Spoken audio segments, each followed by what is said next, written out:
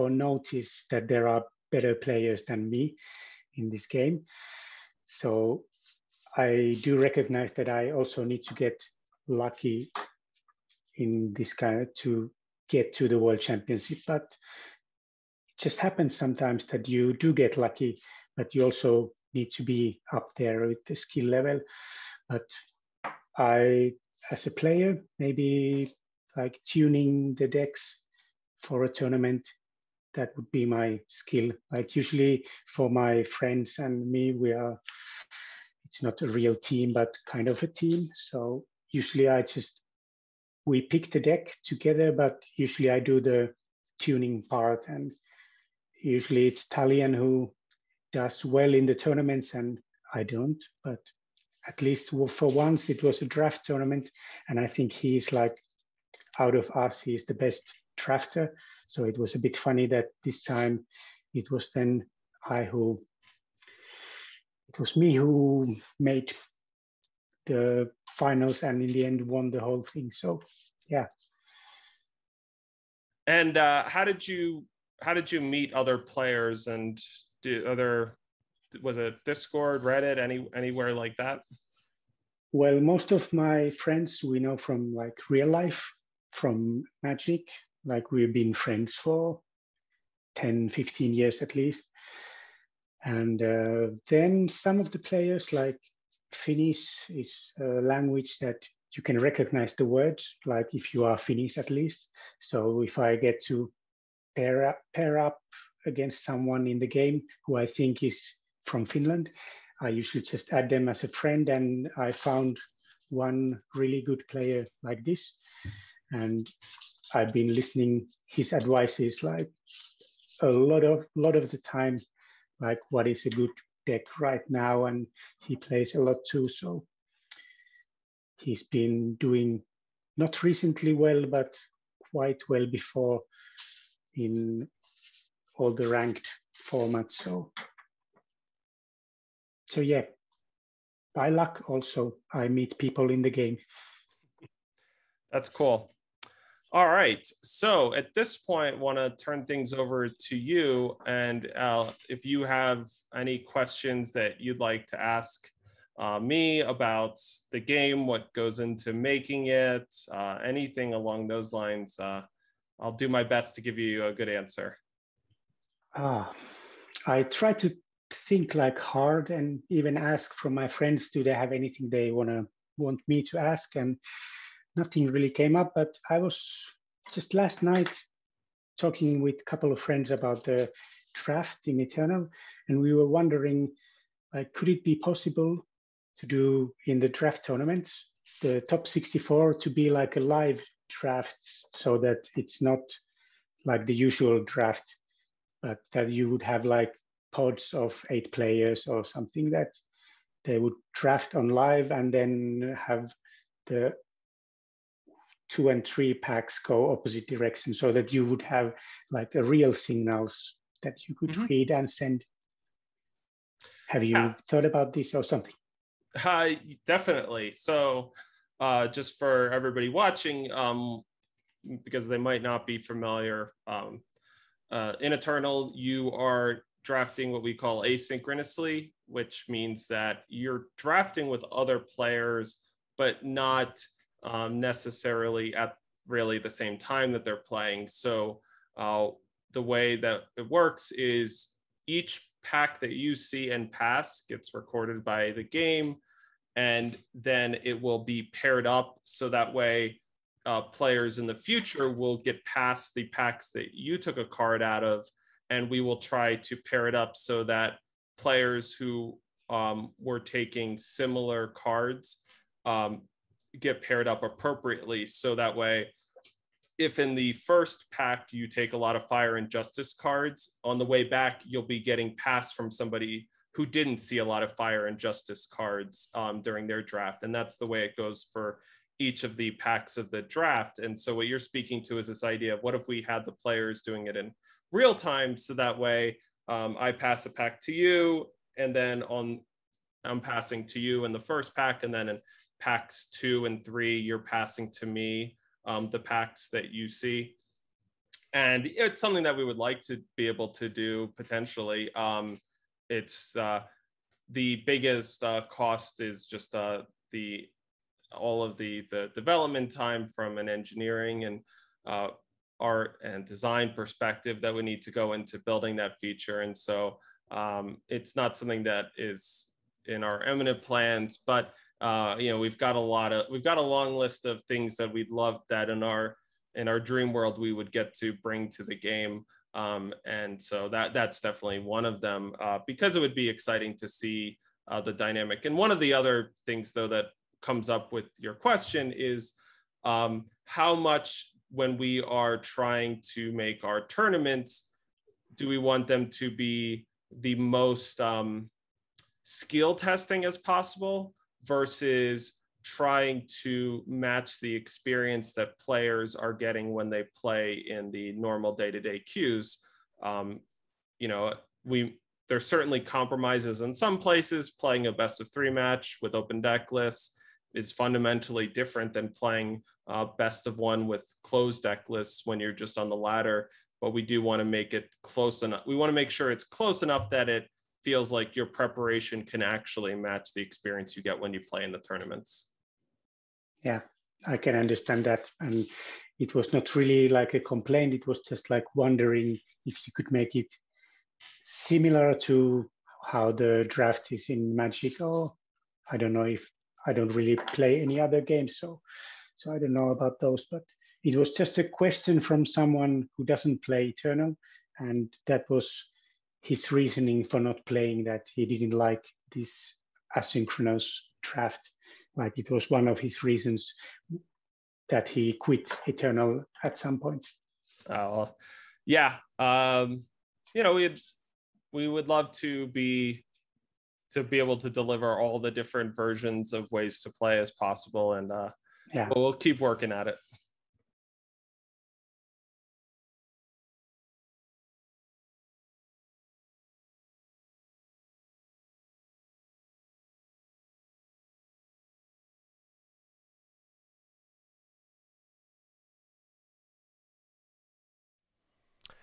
Welcome back. It's semifinals time here at the Open, and we have, just 4 players remaining. Exactly what you'd predict for a semifinal. And, we came through as always.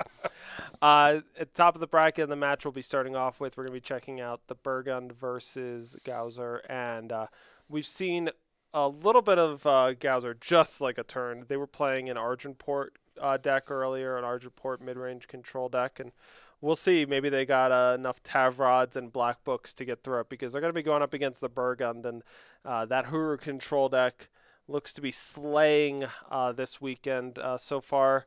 It's just an extremely smooth sailing last round, and we'll see if they can do it again this round. Yeah, it looked incredible against Zenin, and I would expect it to be similarly good against Argenport, but the details matter, and we'll go check it out. At the bottom of the bracket, there is a mirror match of 2 Creation Project decks, and we'll find out who's going to be going up against them from this side. And Gowser's, not an ideal 7, I would say, by any means, but they've got a Vine Grafter, they've got a couple of units, and so they're going to try to string some things together here. Argenport Silex. Yeah, it looks like that one might be staying on top.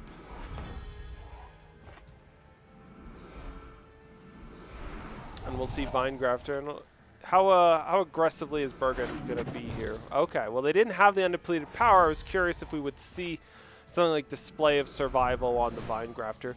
But the Vine Grafter is going to get to go off an ultimate here, meaning we're going to go into the market. We're going to be able to give a unit regen.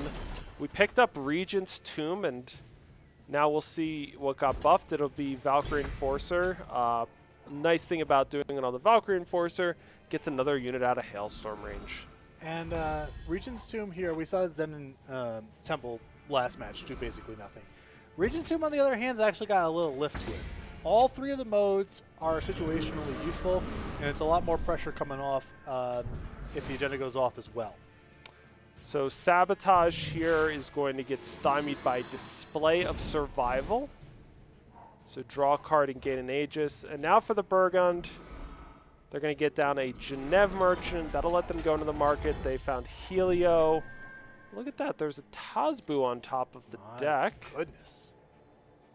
So feels like this is going decently well for Gowser as the start. I mean, certainly better than what we saw Zenin put up. Like playing some cards that are useful, doing some things. A market improvement. Giving the Vinegrafter now Revenge. The Argenport Silex still having a treasure trove. We even have 5 Shadow Influence, so we can warp Tazbu, get an attack for 3. A lot of nice things, and now the Burgundy can just play Helio and draw 3, but they might will need to do some significant cleanup following that. There's Stormhall plating. Lingering Influence. Bindings of Justice Sigil. Another Tazbu on top of the deck. Though I will say this is a pretty important point, because if you utilize Slay that on the Helio, you can keep the Regent's Tomb around and get that Revenge unit, that Revenge Valkyrie. But you know, who wants to miss up on warp value? I don't know. The tome's pretty important. It does. You know, at a certain point, you're playing against a deck with all these sweepers. The extra cards, I think, are a somewhat dubious value, because you're just going to get a lot swept away anyway, or be discarding to hand cap or whatever. So we see Tazbu, and so now by doing this, it means if the double block goes on to the Tazbu, you're going to get to draw 2 cards from that. Instead, we're going to see a chump.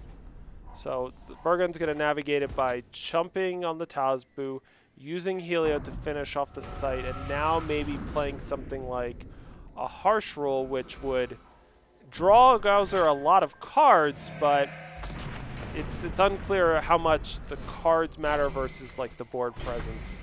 Right. Or can you convert into anything that won't just be undone regardless? In fact, one of those cards is going to get hit by the hand cap, and they're not going to get to draw for turn because of the hand cap. But with Speaking Circle, another Tazbu to warp, and an exploit, there's some things in the work here.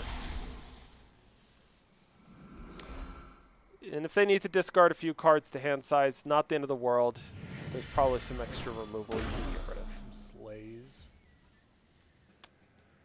Probably.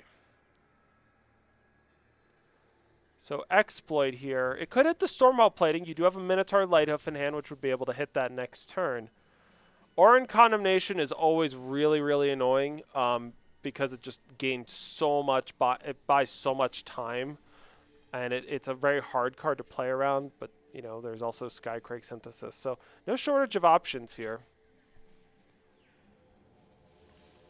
It's actually going to be Wisdom of Elders. So Gowser is really just hoping they can ride their cards and not have to worry about the fact that maybe something like an Orin Condemnation will happen. I really love that line from Gowser, because what that means is you know that this is coming, Stormhall plating, take some damage, Tazbu's dead. But now you have a light hook to take care of the relic, and their leftovers, the Bergen's leftovers, no sources of card advantage. No ways to gas up, so they're actually playing off the top of it. And it's also all stuff you don't have to play into. Synthesis, Condemnation, Defiance. There's a lot of different ways to play around that stuff. So Wisdom of the Elders might have seemed like the most innocuous card in the hand, but I think that was a really sharp play from Gowser of targeting that with the exploit. And now they get to play Moldermuck here because they knew there wasn't a sweeper last turn, so this is definitely a line that lets them build out a board pretty quickly. We're going to see Boundless Knowledge get unleashed, and Bergen is going to play the Unleashed copy. So they're not going to have any kind of defenses this turn. They're going to take another hit here. There's Fall of the Spire coming next turn, but there's a lot of things happening right now for Gowser. You can even, I mean, are there any hits off of the Speaking Circle that are just lethal here? Just lethal. That's a lot. You need 7 extra damage. A 3-cost spell which delivers 7 extra damage. Nothing's coming to mind immediately. Because like it is kind of a mopey speaking circle, but also you might not. Just Here's one that would actually get there, but it's really weird and unlikely to happen. If you go like draw a card, get a Justice Influence, and then play Speaking Circle and hit Abundance and hit Trick Shot Ruffian. Okay. That's a line. It's a line you can play too. Because nothing else in hand is really materially changing anything right now. What you could do, I guess, is use your Argenport blueprints. I suppose is fine. Yeah. Oh, importantly, you would need to play the Speaking Circle before the Treasure Trove. Yes. Right. But then you wouldn't have the 7th Justice Influence. Yeah. Oh, instead we're going to just go for drawing 2 things with the Argenport blueprints. So when you crack Argenport blueprints, you get to draw 2 units from your Void, and they have an Aegis and Endurance. Sets them up nicely for a long game, but I feel like this was a good opportunity for Gowser to push on things a little bit. Yeah, I was worried about that too. This is just kind of a really slow way to do it, and the door's starting to close a little bit here. Right. Blah. Yeah, now these Tazboos are locked out. They are locked out, but we're going to see Valkyrie Enforcer with regen, Treasure Trove. Wow, hitting the Vine Grafter with Destiny. And they can ultimate it here. Twisted Farmer's not a bad get either. No, that's going to be really good in a couple of turns. So we're going to see Vine Grafter ultimate.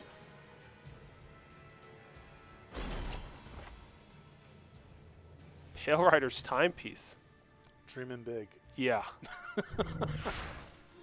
The scary thing you got to watch out for if you're the Burgund is once you get to this stage of the game, you might get to a point where Burgund has the power to do something like play a Stormwall Plating and a Sweeper in the same turn and kill you. Being at 12 is not ideal. It would be so nice if Gowser was 1 higher. So we're going to see Orin Condemnation hit the Valkyrie Enforcer down to a virtual 11, 9 health and 2 armor. So what's the sequencing look like now for Gowser? You could exploit, you could Speaking Circle, you could hold up Twisted Farmer. Could Tazboo? I mean, the tough spot for Gowser here is their best card is Twisted Farmer.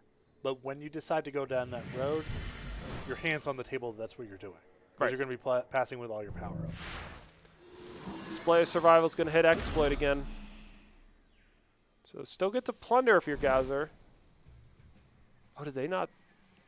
Oh, they did not plunder. So they like having all this action. So there's Tazboo. It does have Aegis thanks to the blueprints. And if Burgund wants to stop the other Tazboo from coming down, you could do this line of Hailstorm plus Follow the Spire. First pop the Aegis, then kill the Tazboo. There's another Molder Malkin. It's not clear if Gowser has a way to kind of pump up the Sapsuckers if they go wide. We're not at the point yet where Twisted Farmer on its own would be lethal.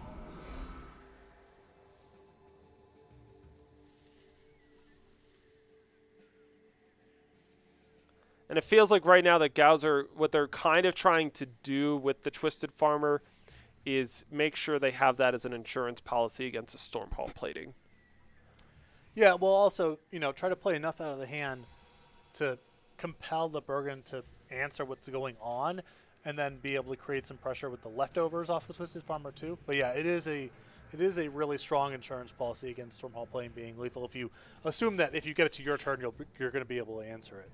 And with a bunch of units and the Speaking Circle having a shot at blowing it up outright.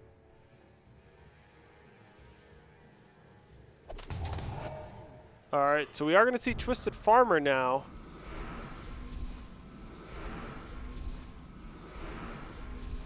Burgund has picked up Stormhall Plating with a Twisted Farmer on the way. So we're going to see Defiance hit the actual Farmer and Defiance hit the Reappropriator. So this is going to take Burgund down to 7, but I'm not sure if Gowser scouted that Twisted Farmer and knew they had it coming, but that it's very nice that they have that one in the reserves.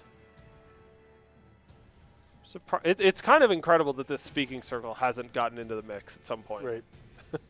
Every turn Gowser's certainly had a number of good options, and it just, I guess, just kind of turns out each time it hasn't been Speaking Circle. So Burgund is going to kind of like go for the win here. You play Stormhall Plating, and you attack twice, and it works. You win. Twisted Farmer is going to come down, ambush it, and then a Hailstorm is going to can wipe out the Mandrakes, allow the second attack to get through. And you have Harsh Rule presumably for the Yeah, you have Harsh Rule. Now, the Tazbu has Aegis. So it's so close to being enough here for the Burgund. If they could have come up with any way on that draw step to pop Aegis, that would have won them the game. Or pick up a point of armor. Yeah. There are a lot of ways to do it.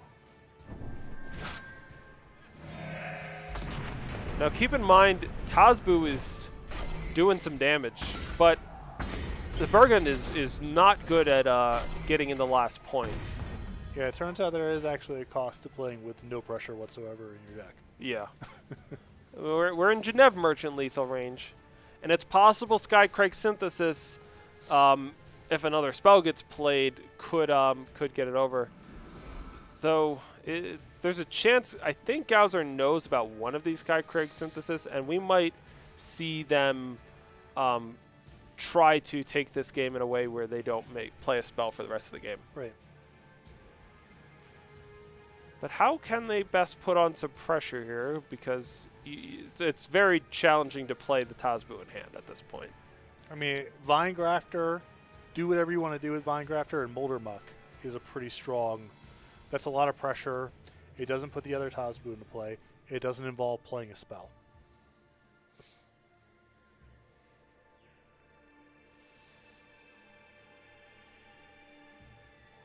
So we're going to see first Valkyrie Enforcer, and Molder Muck, and Vinegrafter.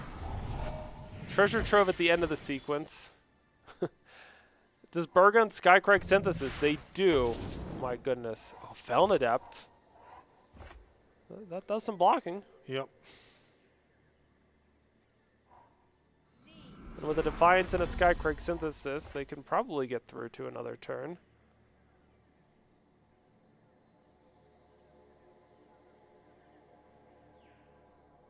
Do they have any method of triggering Frenzy? Or pumping a unit? Like Not off the top of my head. it's back, baby. Slay. Okay, well, I mean, this is going to get hit by Synthesis, and this could really help. And the way that this has worked out, Gowser doesn't necessarily get to use the rest of their power. Amber Acolyte, not so much. We're not had a chump block. Yeah, you don't have to chump block. You can do this.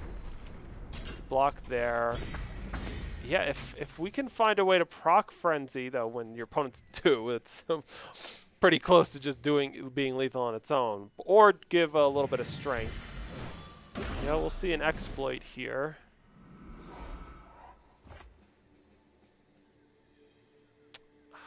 Okay.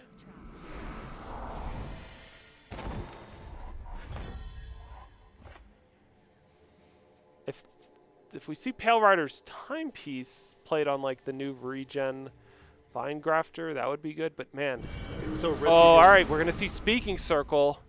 Or Condemnation is like so risky in all of this. Dark Bolt, so that would kill the Amber Acolyte, which would kind of on the table make it something lethal.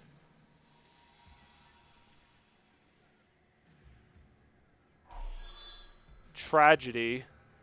But the short of this is, all of this is just, all the Speaking Circle is this turn is one spell. And that can get tagged by the Synthesis. Yes. And Gowser will be able to play Vinegrafter and go into the market, but they won't be able to do anything with it. So what was that? Was that Tragedy or Dark Bolt? might be Dark Bolt. It's the cheaper of them, and you'd rather give your opponent a cheaper unit than a more expensive one. Temple Scribe. That's not a bad hit.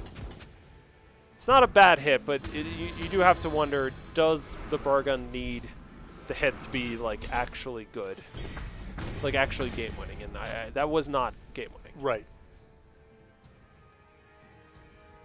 Because as much as this is all buying time, this is a tough board to come back against for the Burgun, and some of their methods like Stormhull plating and sweepers not really going to get it done quite yet. Geneve Merchant, oh my gosh. Is there anything at all that deals damage? Yes, there is. Savage Incursion. Well, that'll do lethal. Wow. I mean, that's just a fun one to just play. You just play very, very long games, and then your opponent has a lot of cards in the void. It's traditionally something you see as like a discard payoff, but sometimes our very heavy, very controlling decks like to play with it because it just does a lot. Yeah, I mean, that's a rough one to get away if you're on the Argenport side. Definitely. You're not going to, the combination of draw and sort of some of the stumbles there, hard to get, 2 more cracks at something like that, and now really an uphill battle. Yeah, and, one of the things for the Burgun is going to benefit from this weekend is Hero Control hasn't been one of the top decks in the ladder recently, and you're going to face against opponents who are, it's not like anyone's going to be like confused when you play up against Defiance and Wisdom of Elders and the like. We've seen those cards many times over the years. But those turns when you have to decide how much you're going to commit, where do you put on your pressure, maybe something that the opponents weren't as familiar with this weekend. Yeah, and my experience has been against Hero Control that the speaking circle is quite strong.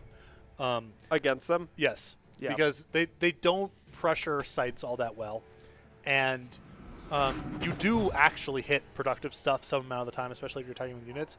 And the end of it is their sweepers are turned off. All right, here we go. Exploit.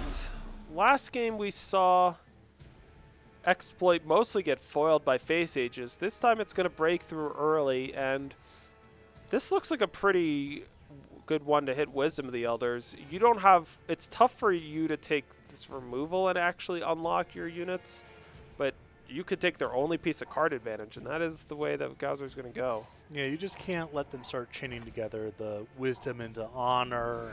That's where, it becomes really, really hard when you're factoring in all the cards you're drawing that don't do anything. So again, not the most intuitive thing, but I think it's the right call. So Gowser knows about the Defiance, which would cleanly answer the Reappropriator.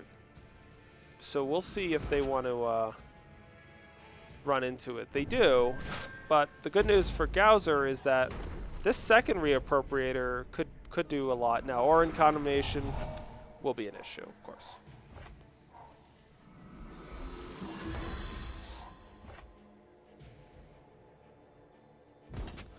In general, though, I think if Gowser can play a game where neither player is drawing a ton of cards, I like that a lot. Especially with these Argenport blueprints right now kind of being the most potent source of card advantage. Yeah, I mean, Gowser can kind of grind too. And the blueprints are a huge part of that. It's when both players have basically an unlimited number of resources, that's when Gowser can't hang. But if you can keep things in kind of the 6, 7, 8 power range, Gowser can play a deep game under those constraints. So look at this play by Burgun. They're going to go for Ice Bolt, my own unit, and we've seen this a couple times now, but with Valkyrie Enforcer, the second Argenport blueprints didn't get played. That means the Argenport construct doesn't have the 7th undepleted power to be cracked yet. I wonder what you would really be holding for. I guess is there a concern about not even Omen of Austerity doesn't really explain it, right? Yeah, the second copy is, it'd be better for you to have the second construct down. Now, they drew Moldermuck, which does help things out, and right now the Burgun doesn't have a sweeper. Of course, right as I say that, we're going to hit a Fall the Spire. And the Burgun has a Display of Survival that could have transformed a construct. Gauser's going to go for popping the construct first. They did pick up a speaking circle. So they can get back... What were their best units to gain in Aegis? Maybe just both the reappropriators. Lighthoof, I guess, does some work against Speaking Circle, and Moldermuck... I mean, Moldermuck passes along the Aegis to the other units. That's interesting. So now for Gauser... We're going to see Moldermuck and Minotaur Lighthoof. Giving the Moldermuck unblockable, sure. Display of Survival. Oh, look at that mode. We don't see that one every day. Deal 5 to each unit. Critically, that will kill both of those units. And now do you go back in with another crack at the construct? When does the Speaking Circle come down? Feels like Gauser likes to establish their threats first before getting the Speaking Circle, but no, we're going to see. We'll see a little action here. Yeah, I like Speaking Circle on this turn. I mean, you just got to kind of get... This puts such a burden on the Bergen to do something, and the units are just... Yes, they have Aegis. Yes, they're good if you get to your turn and all that. It's just unlikely to go that way. This is not a card that is easy for the Bergen to answer. Well, that was... So, Direwood Hymn, fantastic. And that'll find another Speaking Circle. They got Touch of Resilience. That's a spell that can grant revenge to your units and spells. And then the last one was Fend Off, which certainly not as exciting as the others. That's just a simple little stun a unit scout spell.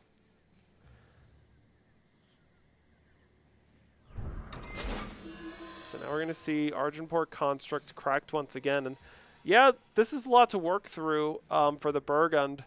One option of how they could have played this game was they could have tried to use a Display of Survival on one of these relics. All right, Boundless Knowledge for them. That'll help refuel. Finds a Skycrag Synthesis and a Stormout Plating. That was just the first one. Ice Bolt and a Hailstorm. So lots more action now for Burgund. Gauser is going to be leaning on the Queen of Glass here. Unfortunate that Touch of Resilience didn't get played on a unit. That's a pretty good spell, but still a nice spot to be in, having an Aegis Moldermuck.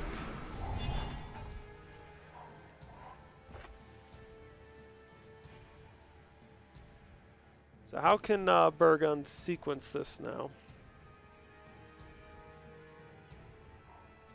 They're going to start by Ice Bolting the Moldermuck. That'll get that one out of there. Then Boundless Knowledge. They did find a Defiance.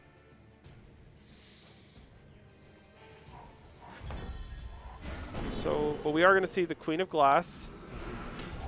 Now your unit's not especially killable while you have the Queen of Glass. We're going to see Speaking Circle number 2. Now a Skycrag Synthesis did get picked up, so well, that spell went by fast. Did you happen to catch that one? Fire spell. I don't know. Well, we'll see as they come out of the agenda here. Oh, I love the last one. That's that's a Dark Return that can give your units Exalted. Yeah, not a bad insurance policy to have in case something happens to the Queen of Glass. Yeah, there's a lot of the removal, unfortunately, is sweepers, but looks like we are going to see that. Oh, Skycrag Synthesis. Nice when you hit a Decimate spell with that. And grabs Hojin.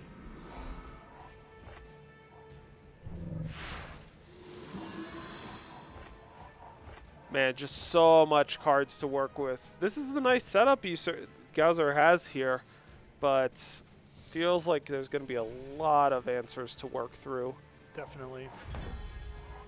I actually think the Bergen, maybe this is not correct, but I thought that plating needed to be inscribed a while ago. Because at 25, you're not really looking at being close to lethal, and it felt like the Bergen just needs all the power in the world to be able to play, fend off everything, play multiple cards a turn, all that. Is this going to get hit by Skycrag Synthesis? The Bergen's going to have to carefully consider what's in the market because, it was a D'Angelo Might, so this is going to be a much better one to hit. the question for Gauser is, do you play this right now? One of the things that's just awkward is that you might also just get both of your units killed. You don't that could be in the range. Yep. So attacking first with the Queen of Glass, and they did not play the D'Angelo Might in the second half of the turn when it couldn't get synthesized. Now they didn't know about it, but this. Yep. It's hard to play against all this stuff. Oh yeah, That's short of it. Stormbolt plating. Okay. Well, this feels like this could go okay for Gauser, because the second one could hit the Twisted Farmer. Then you would still have a nice big Aegis threat. You could D'Angelo Might for 3 if you wanted to. Yeah.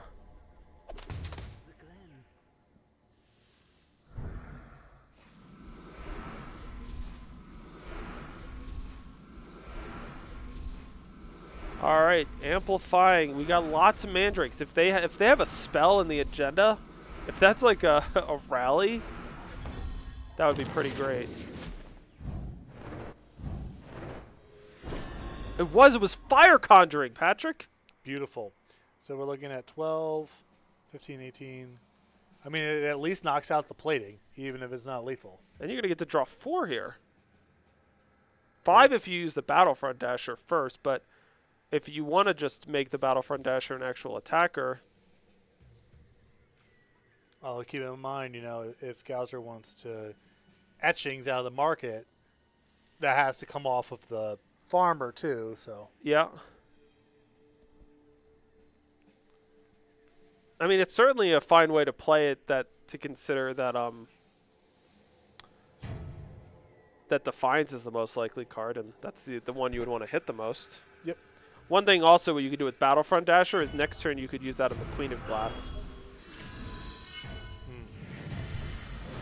So we're going to see draw 5. Tazbu, not enough power for that there. Oh. Those weren't the most helpful, but we are going to get a big attack in, and Queen of Glass is going to be coming down. There's still a Battlefront Dasher, and you've got a couple of Tazbus on the way, so this game's not over. No, not by a long shot, but this is pretty much going to empty out the board here. The Bergen's armed with another combination to handle the Queen of Glass coming over their back, Boundless Knowledge, just a lot of really good stuff kind of left over to accrue some more cards and kind of handle the next wave. Yeah, there's Stormhold plating.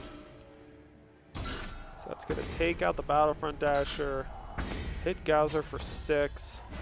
This is another shields down moment for the Bergen. They do have face Aegis, but beyond that, no action. So does Gauser have something great they can get with the Shadow Etchings?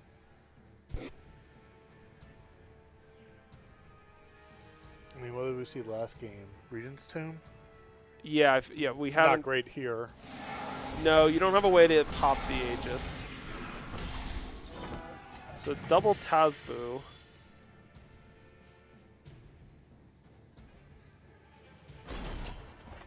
Into the Regent's Tomb.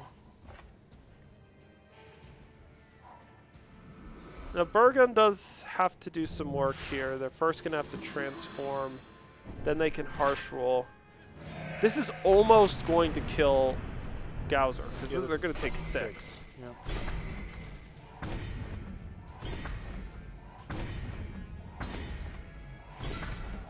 So now we know from the previous game that if the Bergen can get into the market, that would be lethal. Right, Savage Incursion once again. So Gauser found Minotaur Lighthoof, so if they can successfully pop the player Aegis, they would be able to use the Lighthoof to finish it off. So what this game might come down to is the Regent's Tomb can provide the sabotage. Skycrag Synthesis would negate that, but it might not be obvious you would want to do that. Okay, so we're going to just see instead Twisted Farmers. Now, if Gauser, they need to play this very carefully. If they amplify too many times, yeah, you would need to leave up enough where if your Sapsuckers got Hailstorm, you would have enough to do it a second time. Right. And keep in mind, there's a little bit of a go wide angle with Regent's Tomb. It does have Empower units get +1 strength this turn. So now we'll see Hailstorm. And we will see another attack by Stormhall Plating. The second Twisted Farmer is going to ambush. And now we'll see a Hailstorm finish those off. But this is all opening things up now. Power is down. Gowser can go Regent's Tomb Sabotage, Minotaur Lighthoof, or alternatively, they could go Lighthoof Sabotage. And it looks like we're going to see that one instead.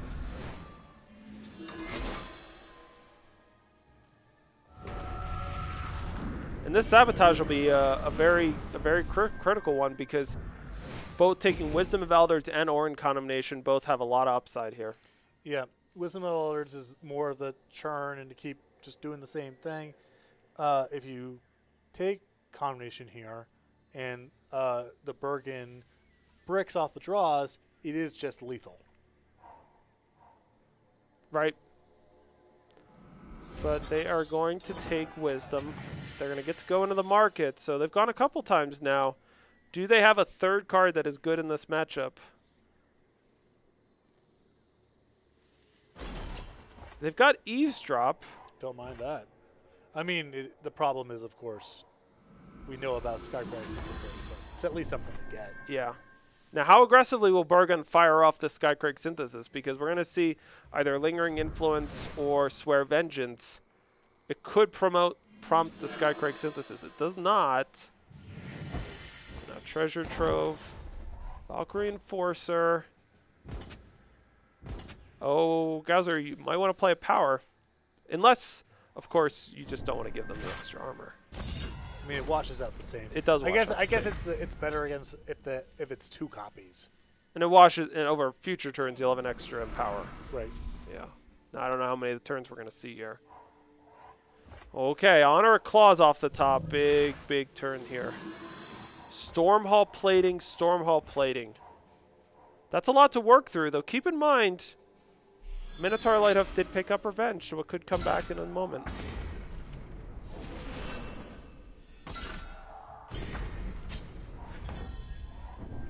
But I think that will do it here, as I don't believe... Oh, no, we could see a Warp Tazbu, but Tazbu is not a good way to survive at 1. Comes with its own problems. Yeah. So we'll see an Eavesdrop for good measure here from Gowser as the Bergen takes it down 2-0. Bergen had a very easy time, road of it, with the Xenon deck last round. This one they really had to work through, and they managed to navigate quite a tricky set of games. I mean, Gowser threw some really great punches there, and you can see that the difference between Archiport and Zen in there. The Twisted Farmer, which is not unique to Archiport, we saw in some of the Zen list, but it's definitely more of a thing here. Tazbu, Regent's Tomb, a little bit less removal. All of that stuff kind of added up into the matchup being competitive, and I mean, both games felt like it was very, very close that Gowser could have won. I thought that trying to focus the discard on taking the card drawing and try to make each player play from like kind of the same basic cards was the right thing to do tactically. But it's very hard to stop the top of the deck with that without having that much pressure. And eventually, card drawing, strung together card drawing, found the last few points of damage. All right. So that's going to do it for the semifinals. We'll be back with the finals of this Open in just a few minutes, and we'll be crowning a champion and sending one of these players on to our World Championships.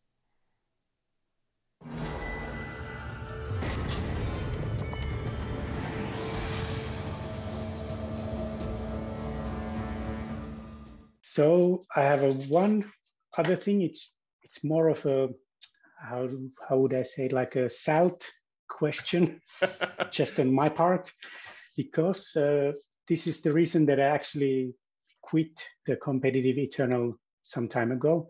I just came back for this tournament, actually. Like, it was my first tournament after a long period of not playing in tournaments, because I think I was quite unlucky in some tournaments. It was still the era of like qualification games that you had to play 28 games. Mm-hmm. And during 2 of my last runs, I was 7 times out of 28 games on the play. So I got to start 7 games each time. So it's like, what, 25%. So I was thinking that this is super unlucky playing aggressive decks and I don't get to start. And my victory percentage on the play was by a big margin, like better than on the draw. So I was feeling like, would it be possible to make it so that in this kind of stuff that it would kind of be at least close to 50-50 about the games that you start and not start? Or is this like you just want it to be random like it is in real life? Yeah, so you're sort of asking, could we make it so that way players could more often within a small sample would be 50-50 with play draw? Yeah, it's not, I'm sure that there would be a way to do that. The idea of that it being stronger or better to go first than second in games is something that we pay attention to as we're designing on cards, testing formats, thinking things, and it's something we keep an eye on because we can certainly understand that it being sort of an element or a facet of the game that is out of your control more than most, why that would be meaningful. And the end of the day, we are comfortable that with the win percentages being close enough to 50-50 that it's not something that is determining your result. Certainly, it's something that we try to, and we can understand that it is a skill testing thing for players to be able to manage the play, being on the play or the draw, and adjusting their game plans. Now, and a heavy imbalance is something that would certainly be frustrating. I can understand that if you feel like your deck is particularly well suited to being on the play. And I think something that will be, we want to keep making cards that work better if you're on the play, work better if you're on the draw, and that sort of thing. And one of the things that we looked to change was with the opens for this year was the idea of you getting 2 shots to qualify, because whether it's play draw or your opponent having particularly strong draws, or your deck not coming together, or you just making a careless mistake, we kind of thought it'd be cool if you could not have that completely tank your chances overall for the tournament. And we have best of 3 for the Sunday portion, but for the qualifying runs, breaking it up into 2 chances would give you a shot, even if something kind of went catastrophically went wrong in one of your runs. Yeah, I do like this new system a bit more than the old one. But yeah. Well, and it was more of the like not a real question, like I'm okay with this. And I've just been keeping track of my games like lately, like past 900 games or something. And it has been helping me with this thing, like thinking that I'm really unlucky, but the truth is that I'm unlucky, but not that unlucky that I felt. Well, that's part of the nature of playing in games with variance, is exactly. We all have those confirmation biases and of remembering the times when things rolled against us. I'm curious, do you recall how often you got to be on the play in the draft open with the Skycrag aggro deck? So because it's only the first game is like random, then the loser. So during the top 64, I was 2 times on the play, 4 times on the draw. And every round I went 2-0, except for the final. It was my first game loss in the final game 1. And I was on the draw there also. Wow, I didn't realize that. During the qualification, I was also, I had the bye, so it was 13 games. I was 5 times on the play, 8 times on the draw. Yeah. So before the finals, you had won game 1 with your deck on the draw? every time? I mean, you said you hadn't lost the game, so I guess that's definitely true. That's very nice. But I had a feeling that I got a bit of help from my opponents during those games, like, not from them, but their decks. Like, I think at least my round 1 and round 2 opponents had some problems with the colors, like they didn't find the third color. And I think my round 3 opponent was flooded, like really badly. And yeah, so I got a bit lucky in those game ones, but. Well, you managed to draft a lean, mean fighting machine, and it certainly paid off. Yeah, it's, there's, I will say that just like it's a challenge for players, it's a challenge for designers. Those sorts of like issues of not finding the third faction in draft is something that it will be frustrating when it happens to you in your games. And for us as designers, we try to make a range of tools and cards available to you in the format that can help you in that area if you want to. But we also make, multi-faction cards that might make it even extra enticing to splash. And navigating that challenge of consistency versus power is the kind of challenge that it's kind of an unsolvable problem. And those are oftentimes the most fun problems to work on. Yeah, I can see that.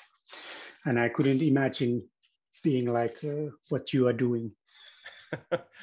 That's just a lot of it. You got to try stuff. Just like, you had to lose a lot of games before you won and made it to World Championships. We make a lot of bad cards that we throw out every day before we make the ones that get to you all. That's good to know. All right, Jan, any last thoughts, anything you want to say? Is there a place where people can reach you if you want them to, anything like that? I'm more of a person who doesn't like publicity so much. Like this was already kind of anxious to be part of this, but I'm good sport for that. And I did get some practice. Like I wanted to thank a podcast called Farming Eternal. Like their co-host contacted me after the win to be part of the podcast. So I want to give something back to them, and also I can, how do you say? I'm lost for words. I can say that it's a good podcast, in my opinion, and you should try it out if you are interested in Eternal Draft. That's great. All right, so check out that podcast, Farming Eternal, and thanks so much for joining us. You did a great job, and the Eternal community, I know, always loves to just get to know better some of these players, and I'm sure everyone's going to be interested to hear your journey. You're doing great work, it sounds like, over in Finland, and appreciate you, and look forward to seeing you in the World Championship. So thanks so much for joining us, Jan. I'm going to throw it back to myself in the booth now as we get back into things in the Open. Thanks. See you in the Worlds.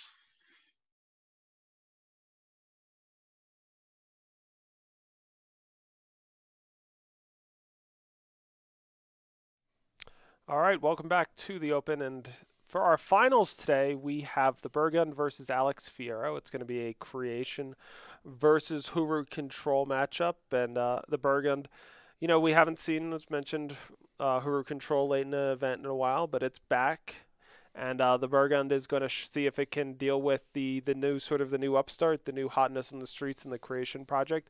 We've seen the Burgund play a couple of times so far, but I don't believe we've seen this matchup yet. We've seen them up against some more of these like Shadow mid-range control decks, and now we're going to get to see how they can hold up against the Creation project. And so, for tools to deal with that card directly, they've got Display of Survival, which can transform relics. They've got Vision of Austerity in the market, and so that not only deals with the first Creation project, but it can lock out the additional ones. Now, you can always blow up the Omen of Austerity, maybe re-unlock it. And then in general, I would say that we're going to see the Bergen try to get to a part of the game where they're able to do things like, hey, sweep the board and draw more cards in the same turn and just keep them at bay that way. And let's get it going here now. Alex Fierro, bottom of your screen on Creation Aggro up against a Huru control deck. They got 2 sweepers, Hailstorm and Harsh Rule. No relics to speak of for Alex Fierro, and that's not what you want to see.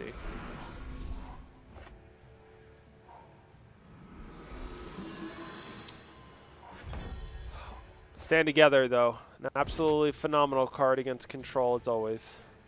Yeah, you got to get a little bit of a board going first before it'll do a lot of work, but if you get ahead, that could be the last piece of the puzzle there. All right, so display of survival for the Bergen now.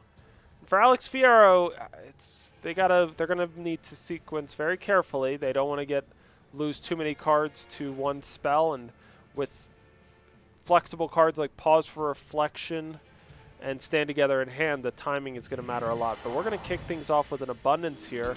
That's going to make a 1-drop and buff up Alessi. We got a Gloaming Wisp making Nightfall on the enemy player's turn. Yeah. Don't mind that. No? Spiteful Lumen. Give one of your Wisps deadly. Just the synergies that are unlocking here are it's incredible. Pretty incredible. And Nightfall is something you don't really mind for Alex because you're just going to be going so much cheaper than the Bergen that them getting an extra card is not nearly as good as you. All right, it's all coming through right now. Pause for Reflection. Gloamer too. Ice Bolt is going to hit that, and we're going to see, Pause for Reflection, pick the Alessi back up. Alex Fierro still gets the power from the Ice Bolt. That'll come in handy. And we're going to see Hailstorm sweep away these 2 units, but with a couple more units in hand and a Stand Together, liking how things are shaping up early for Alex. Yeah, pretty good start. Has gotten some pressure. Card flows come in. Stand Together is close to being, online and potent. All right, so for the Bergen, they've managed to kind of keep the board relatively empty so far. Now we're getting into the mid game. We see Desert Marshal, and the Bergen's going to put them to the test with an attack here. Now Alex can start to throw out some units and holding up Stand Together. I will mention that against this particular build of Huru, you got to watch out for those Skycrag Synthesis, because getting those hit by one of those hitting a Stand Together could be a game-breaking move. But we will see Stand Together working right now. Oh, no, it's going to be another Pause for Reflection, of course. Ice Bolt now gets through Aegis, and so these Pause for Reflections are just working really nicely. Yeah, it's a way of holding up Stand Together while protecting a unit. So every game so far, we've seen the Bergen go for Helio first, but this time it's going to be Vision of Austerity, really trying to keep themselves away from having to deal with any relics. Now, Dinosaur Nest is a relic that can get hit by it, but how much is that one marked for just the Creation Project? We'll see.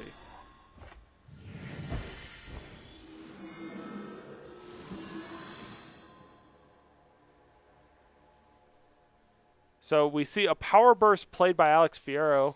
Both buffs up the Alessi and allows Alex to have access to Pause for Reflection and Stand Together in the same turn. Does kind of put the hand up on the table, though. That it does.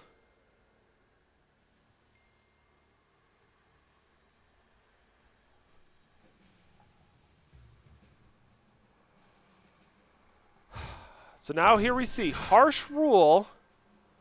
But a Stand Together is going to keep around everything for Alex Fierro. And the Bergen's going to drop game number 1 here. So it was very nicely done by Alex. They had a lot of windows where they could have played Stand Together. And I think that might have actually thrown the Bergen for a bit of a loop. Like, I don't think I would have been playing that game on the other side of the table and thought, you know what, this feels like a game where my opponent has Stand Together. And I really like the, not committing to it until the harsh rule shows up. You can tell there that Alex has a lot of ways to sort of get, 4 to 6 attack onto the table, push, push, push. You can sort of fire back against individual removal spells with your own tricks. At a certain point, the game is going to come down to whether or not the Birkin can get a harsh rule effect to stick, and if you have Stand Together then that's going to do it, as we saw in that game. And a really big difference was the use of Pause for Reflection by Alex Fierro. We've seen this Huru control deck go up against other decks where the unit interaction was such a liability because it didn't do anything. It's a Huru deck. Pause for Reflection, you're not going to permanently kill the thing when you use it on an enemy's unit or relic, but the big advantage it has is that you get to use it in very creative ways against control decks to potentially protect and bring back one of your own things. Now we'll see for the Burgon in game number 2. They've got kind of what you'd be looking for, some card draw, some sweepers, spot removal, and Ice Bolt. The one thing they didn't have was a way to deal with relics, but they can do that now if they want to display a Survival of the Dinosaur Nest. They're not going to, though. Still probably just trying to hit a creation project with it is the bet here. Yeah, now there's this interesting question of, do you believe that display of survival could be sandbagged here? Yeah, the leveling games have been great so far. Now, the second copy of Creation Project obviously gives a good amount of incentive, but we're going to see that relic get hit. Now the Burgund going to try to gas their hand back up. Honor of Claws. They hit another sweeper and a Boundless Knowledge. Alex Fierro's got a second copy of the Creation Project, and that one is a real lot for a control deck to deal with. As every turn, it's going to come pretty close to giving Alex just an extra draw. Now, Fall of the Spire is quite nice because if the card on top of the deck is a warp unit or it's something that's already in your void, you can't even warp it. Not a consideration at this point, but perhaps down the road we'll see a little bit of it. But that was a great setup there for Alex because the Burgon has to choose between either getting rid of the Creation Project or sweeping you. And either way, you're either coming back with a bunch of units or you're gassing back up. So there's Aurelian Supplier. Draw 2 more. And now we'll see for the Burgund a Boundless Knowledge. They found a couple of Stormhall platings, but do they need to make their power drop? They are, so they're going to inscribe and gain 2 armor. And this is where things really get hard for the Burgund because they'd really like to be kind of getting to that point of the game where they've already played a couple of card draw spells, they've swept a couple of times, and they would really hope that their opponent would be close to running out of action. But that's just not the way that things are really going to go when you're up against the Creation Project. Yeah, the Burgund, I would describe it as is getting leaned on right now. There's enough pressure that they're sort of compelled to respond, but enough card advantage where if all you're doing is sweeping, then Alex can just keep gassing back up. All right, so a Geneve Merchant found by the Burgund offers some promise there. And yeah, we're seeing the buff from the Creation Project really come up. It's just making it so there's a lot of damage coming across. I think the Burgunds did a nice bolt there. I think they've kind of settled on this is going to be a turn where we're going to see a sweeper get played. And luckily it gets to be Hailstorm, and so that's going to maybe open things up for a Geneve Merchant to, or rather a Geneve Merchant to also get played this turn. We're going to see Ice Bolt get played in response to a Pause for Reflection, and now we're going to see a Fearless Crescendo get played on another unit. So all sorts of things happening. Edict of Grodov is now going to be able to bounce this spell if they want to. Oh, I mean, they could do it to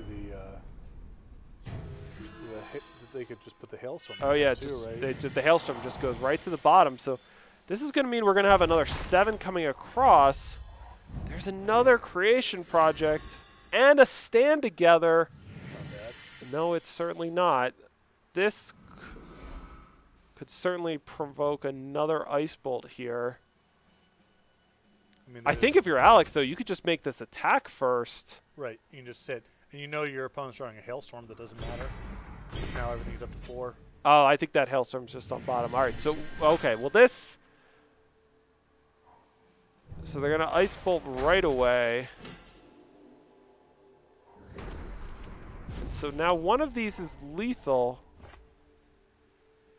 They would need to have something they can get that interacts for one. The Bergen doesn't have it. They could have gone Hailstorm, Genev Merchant if there's maybe a Permafrost that can work them through it, but probably wasn't there in the market this weekend. So Alex Fiera takes it down, and so we kind of went all around this, a little bit of full circle almost this weekend in this tournament. Creation Project, obviously the big deck coming in. Started off a little slow, didn't see it doing too much winning, really saw Xenon shine, and then we get to the later stages, the Bergen with their Huru control deck just knocking out these mid-range decks, trying to prey on the Creation Project decks. And then at the end of the day, it was the Creation Project that was successful. First tournament in, and it gets a win. So we'll see how the metagame can adapt here and what new tools players picked up from this weekend. But a fun event all around, and we want to thank all of you for joining us. Patrick, any closing thoughts before we put a pin on this one? What was really cool about this, there were 2 things. One is just Huru control, great metagame call, not a deck that people were really anticipating. Great run by the Bergen. Unfortunately, ran into a player who played the matchup very, very well at the end there with Stand Together in their deck. About as good of a matchup as you could really ask for there in the finals. And then both with the Creation Project and the builds of Xenon, we saw this over and over again of just there's more cards available than you can play. And so stuff like, are you playing Sandstorm Titan or not? Are you playing Stand Together in your market, or is it a card that you're playing along the deck? That informs a lot of these matchups. And so even if the metagame now is kind of defined by these pillars, there's subsets within those decks. These are not stock lists, and I expect there to be more kind of iteration on these things as time goes, because we see Stand Together in the winning list. Do you want Stand Together against Xenon? Not really. The game's about brawl, and with their 5/5s and 6/6s, Stand Together, and not that much removal, Stand Together doesn't really play. And so I think players can take this, and we can see that kind of cycle go from there, and maybe someone can discover something that can at least be good against 2 of the 3 things that we saw in heavy rotation here. And excited to sort of see the Throne metagame adapt and evolve after this tournament. All right, so we'll see.